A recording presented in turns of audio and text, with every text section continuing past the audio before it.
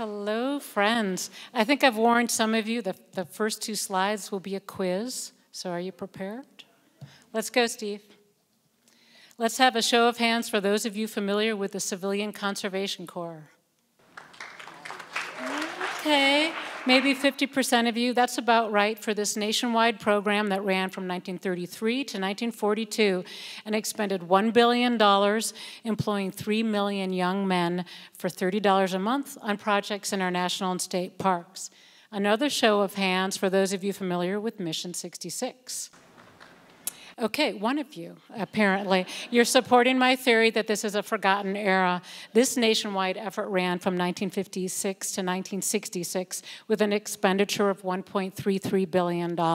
It began in Yellowstone, who had projections for more than 1.7 million visitors by 1970. This reflected the growth in all our national parks. They have been underfunded since the Civilian Conservation Corps, with funds diverted to World War II. The parks were in deplorable condition and understaffed, yet were now being heavily visited by young families and automobiles. This Yellowstone image was used to convince President Eisenhower that the parks needed money and staffing to combat the problem in our parks, which National Park Service Director Conrad Worth labeled being loved to death. He was on a mission to rectify the damage by 1966, the Park Service's 50th birthday. And what federal funding bill is complete without a feast of bison and elk? Here is Worth in February 1956 with friends celebrating after he presented the new presidentially endorsed Mission 66 program to congressmen and members of the American Automobile Association. A major force of Mission 66 was conservation of natural resources, such as Yellowstone's Grand Canyon. They had been allowed to have buildings as close as 1/8 of a mile to the rim. And so Yellowstone's 1935 master plan, tabled since its creation, included moving construction away from the canyon rims. Worth selected Yellowstone's canyon for this first Mission 66 project because it moved visitor services into a separate village away from the rim and the red circle. And the Yellowstone Park Company's contract was expiring at the end of December 1955, and because it was the first national park. The new village was a one-stop shopping area for visitor services. Displayed around this horseshoe-shaped parking lot, it included the visitor center, photo shop, general store, Canyon Village Lodge. Dorms and cabins were built between this plaza and the woods. The government built the lot and the visitor center, and the concessioners built all the commercial buildings. The Yellowstone Park Company, who had been spending $300,000 per year since the war, took out a $3 million loan in March 1956 and started construction of the 320-foot-long lodge building at Wright and the registration building that May. They ultimately spent $1.5 million on the lodge alone and $5.6 million in total. At this groundbreaking, Worth stated, "This occasion will remain forever as one of the truly great and memorable moments of my lifetime. As we break ground for the new Canyon Village, I can actually feel and see that Mission 66 is at last underway. This new era promises to be the most rewarding in the Park Service's history." A major international architectural firm from LA, Welton Beckett and Associates, designed Canyon Village. When hired by the Yellowstone Park Company, Welton Beckett was 53 and in his professional prime. He had designed large department stores, shopping centers, and Hilton hotels. He was concurrently working on design and construction of what would become the iconic mid-century Capitol Records building, which cost $2 million to build. This firm brochure includes a partial listing of office building clients: Lockheed, Prudential, Shell Oil, Del Webb. You get the picture.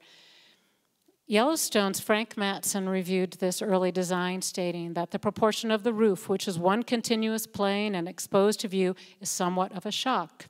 Regarding the recreation building at the right rear, he said, "Do others also see the broken back and the poise for flight which has already been expressed?" He preferred buildings that appeared more grounded. The day before groundbreaking, the total construction cost estimate increased from $3 million to $4.5 million. The recreation hall was removed from the project, and the number of income-generating cabins was increased from 300 to 512 units. To distance this visitor experience from motels outside the park, Worth instituted a nomenclature of lodge and cabins, which were prefabricated in shops in Gardner. facilitating winter construction of the 12-foot wide building parts, which were then transported on flatbed trucks during the evenings and loaded onto site-built structures during the day. Mud and snow complicated all of the construction. The architects were told to disregard precedents and be imaginative in considering all problems. Beckett made great use of 92-foot-long glulam beams and lots of glass, creating an expansive volume that opened to the exterior. This was modern architecture, in contrast to the old faithful inns of the past. Welton introduced a Moreau-like luminescent back bar countered with traditional materials, stone, wood, and colorful chairs. In 1964, this bar was relocated and the back bar discarded to allow more room for dining. Use considerations such as these have led to multiple changes to the lodge over the years. Welton also designed colorful line art in homage to the American Indian. The colors here, orange, green, blue, yellow, permeated throughout the furniture, the few decorated walls, and the light fixtures. They reflected the canyon's colors and were in contrast to the natural backdrop of the wood ceilings and walls.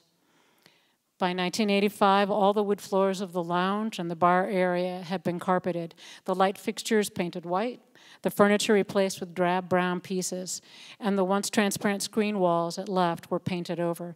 The original beams, sloped ceiling, glazing, and volume remain as a starting point for renovating back to its original character.